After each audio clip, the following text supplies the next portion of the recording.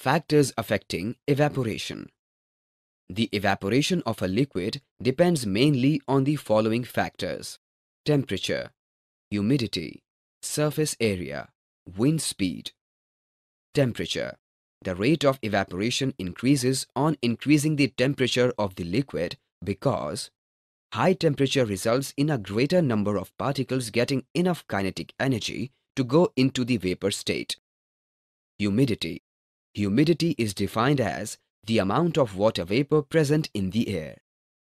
The air around us cannot hold more than a definite amount of water vapor at a given temperature.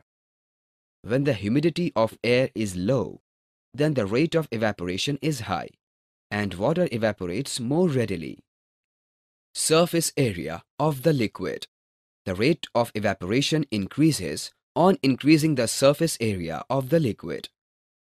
For example, if the same liquid is kept in a test tube and in a china dish, then the liquid kept in the china dish evaporates more rapidly. Wind speed. The rate of evaporation of liquids increases with increasing wind speed. For more such videos on all subjects, practice questions and a lot more, download iPrep and learn unlimited.